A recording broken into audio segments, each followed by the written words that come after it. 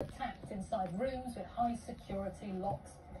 But the jury was told that there's little dispute about whether or not sex took place, and that this is a case which rests on consent.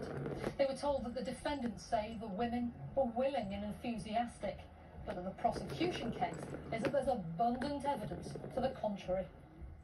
It was said that Benjamin Mendy and Louis Samamaturri turned the pursuit of women into a game, repeatedly ignoring the fact they hadn't consented.